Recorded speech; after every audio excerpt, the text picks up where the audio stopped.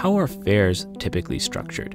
Well, there's a number of different ways that public transportation agencies structures their fares. The simplest way that fares are structured is through flat fare systems. 70% of transit agencies follow this approach. And that's simply, you get on a bus and you pay $1. You get on the rail, you pay $2, no matter where you're going or when you're going. But this simplification and easy to understand fare structure also has some costs for both the transit operator and the rider. Flat fares will result in higher costs or higher fares relative to service costs for short distance traveler. Those who go 2 stops pay the same amount for those who go 10 stops. The person taking 2 stops is subsidizing the higher cost of a longer trip. Those who are unemployed typically take shorter trips than those who are employed and will take a commute trip. Commute trips on public transportation are typically the longest and the most expensive trips. We need the most buses and the most trains operating the most congested conditions and going the farther distance with each passenger. So the fares collected from a commuter are typically lower per mile than those who are commuting in off-peak hours. So those who are unemployed typically travel in those off-peak hours. Household members who don't have access to an automobile often take many short trips in addition to longer trips for their commute. And so those shorter trips that they're taking often lead to subsidizing those longer commute trips. And any non-work traveler, those just going a few stops to get groceries or a few stops to meet with a friend, are paying more for that transit ride in general than a commuter. In an equity sense, this means that the least well-off segment of society will cross-subsidize other users. Those who are most dependent on the public transportation system because they have no other mode available to them tend to pay more per mile for transit usage than those who are employed and better off. It discourages short off-peak transit trips, which relative to a transit trip has a high emissions and fuel consumption rate. The second most common way that transit agencies structure their fares is through differentiated or zone-based fares. About 23% of transit agencies take this approach. While this structure can be more equitable, there are still some equity concerns where short-distance riders may live close to a zone and cross it and pay a higher fare than those who live farther away from a zone border. So in graduated pricing, fares typically will increase on a per mile basis. But this is very expensive to implement. It means we have to track each mile traveled by each individual traveler. We need technology to swipe in and out of the transit station and technology that will add up that fare on the fly and then charge it to an individual.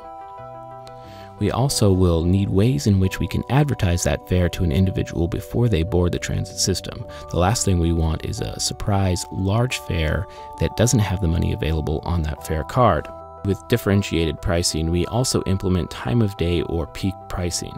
That way we can capture the higher marginal costs of providing that peak hour service. Recall that during peak hours, we typically need more transit vehicles, which means more drivers, and those transit vehicles typically move slower, which means more fuel consumption. So it gets more expensive to provide the same trip during a peak hour than off-peak hours. So in order to recapture that added cost, transit agencies will implement a peak hour pricing model, where they charge a little bit extra for a ride that takes place during specific peak hours. This can be combined with other pricing models, including other peak hour pricing. In Washington, D.C., for example, there's peak of the peak pricing, which means prices are high during a large peak shoulder period from 6 a.m., let's say, to 10 a.m. But prices are even higher for the most in-demand hours in the morning from 8 to 9 a.m. So there's peak on top of peak pricing.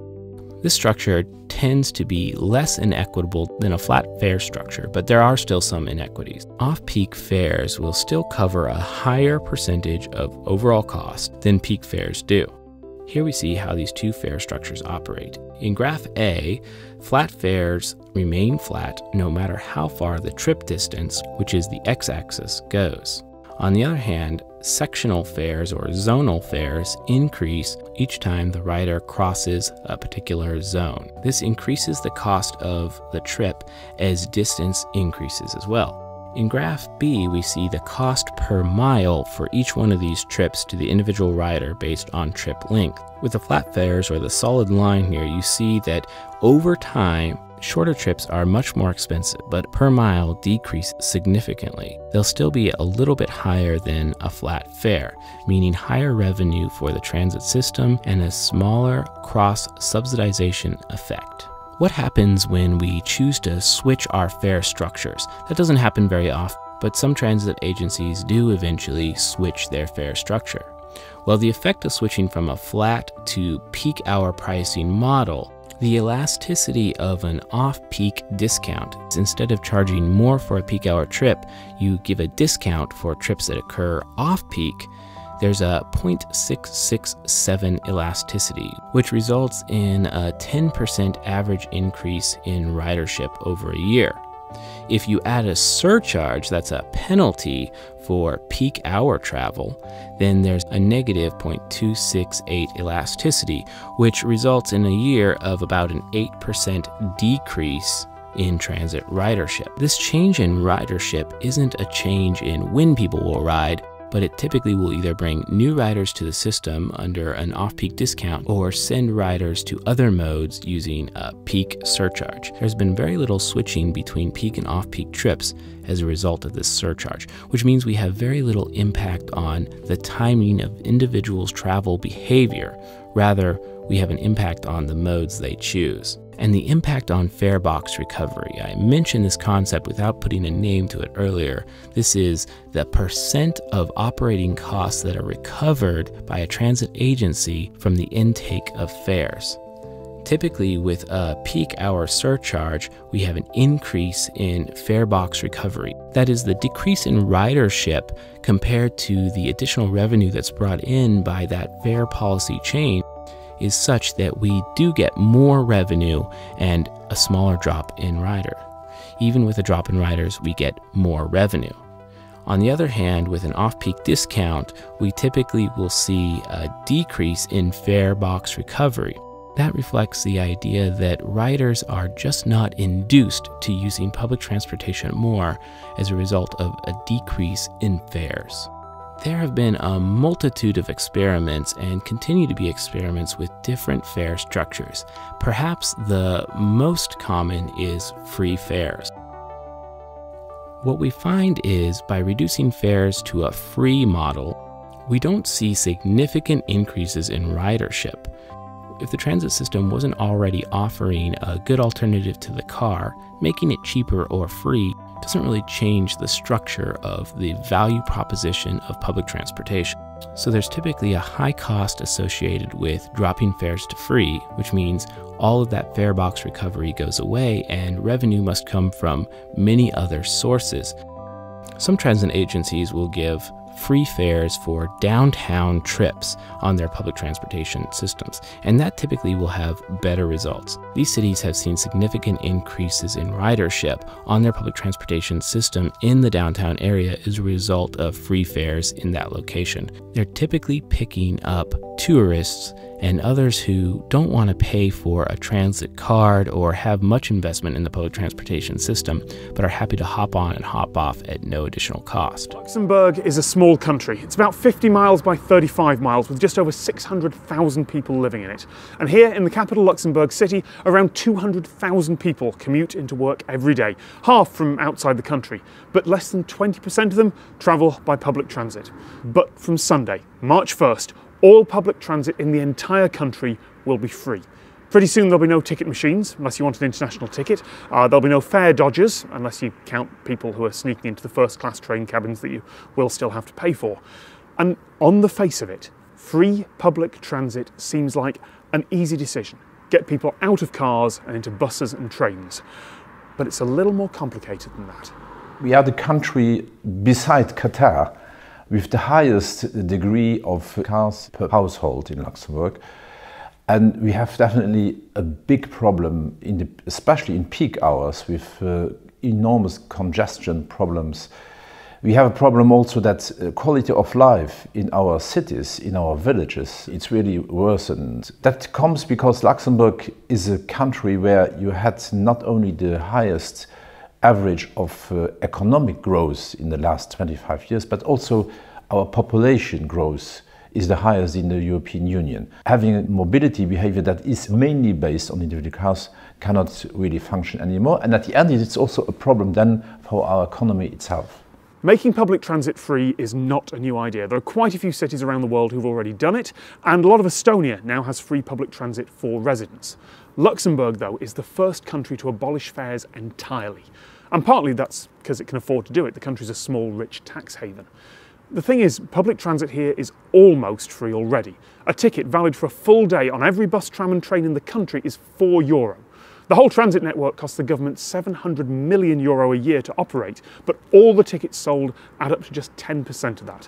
By comparison, London's transit network is about half funded by fares. So from the Luxembourg government's perspective, there's not actually that much difference between a €4 day ticket and free transit. But free transit is the sort of headline that gets you a lot of good publicity. But hey, if the transit is free, why would you want to get around by car? Well, it's because the transit here isn't great. It's okay by European standards. The buses and trains will get you there. I've had no problems as a tourist, but the commuter lines are already overcrowded in rush hour. A lot of the rolling stock is dated, and there is a litany of complaints about the paths they take and how they deal with breakdowns. Driving here, even with the congestion, is usually quicker and more convenient, sometimes even for journeys directly between city centres. So every year there's more and more people moving here, and the infrastructure system is under a lot of strain. So the needs are to make it work, not to make it free. There's lots of research on this, and what comes out over and over again is that fare is not the main motivating factor. The motivating factor is comfort, reliability, and safety. No one never knows if the trains are actually going to be on time. It has happened that people are standing for an hour and a half on the platform waiting for the train with no substitute buses or anything. So that's an extreme case, obviously. But if one wants to be somewhere on time, one has to take this into account that these things do happen. The cities who are doing this, investing in the public transport, the free public transport, that will be the cities that, from a competitive point of view, will be worldwide the winning cities. Even if I say it's free to use, somebody pays it. So at the end, the €700 million will be paid by the taxpayers in general. Someone, for example, with a minimum income pays no taxes. So he has the public transport really for free. But somebody who pays high taxes, he pays much more. That's an important point. For someone like me who's a tourist with a travel budget, €4 for a day pass isn't a big issue. But for someone on minimum wage who has to commute an hour or 2 hours from wherever housing's affordable, that makes a big difference. I don't think the key social issue in Luxembourg is the price of the transit. One needs to look at the housing costs. The increasing prices of housing are pushing people to the border regions. So it might be financially more sound to live in Belgium or France and Germany, buy a house or rent a house and buy a couple of cars than it would be to live here in Luxembourg and use the transit. It needs investment, and it needs investment now. It's behind. And so Luxembourg needs to catch up and plan for the future. You must see the free public transport additionally to the investments that we are doing in the improvement of the network and the quality of the public transport. If you only introduce free public transport, that will change not very much in the behavior. It can only function if you do it combined with a complete strategy that will switch from individual mobility to multimodality, so even including pedestrians, cyclists, and if you invest at the same time a lot of money in the infrastructure of public transport, so that at the end you can combine everything. We say, if we build an infrastructure, we will build it to move people and not to move cars. I'm not saying free transit is a bad thing. I think it's a great idea personally. But having good, frequent, well-connected transit that isn't too crowded to board is also important. The question isn't as binary as should public transit be free, because in a utopia, of course it would be. It would also be autonomous, zero emission, and it would run from anywhere to everywhere all the time. But until we're in a post-scarcity society, the public are paying, one way or another, either through taxes or fares. The more important question is about planning and long-term investment, because if your bus is always late and your train's always cancelled, it really doesn't matter if they're free.